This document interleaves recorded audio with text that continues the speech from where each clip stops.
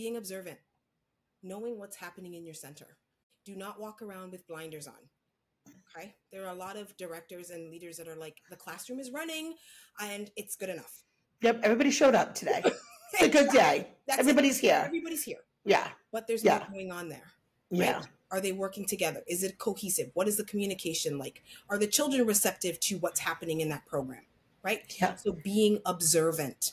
It's okay to have people show up for their shifts. It really is. Mm-hmm. On the floor. People are first. People are first. Yep. So people are number one. Paperwork is number two. Yes. Right?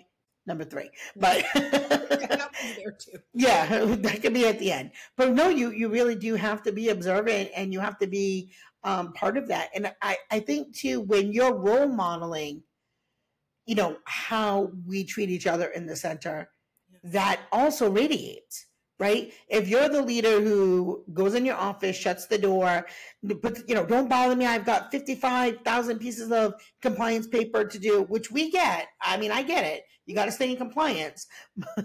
But all the things happening on your floor, 95% of the compliance is going to be on your floor, right? It's going to be on your floor. So yes, some of it might be, you know, did you not fill out this document or that document? But mostly it's going to be about what's going on in the rooms with the people who are supervising your children.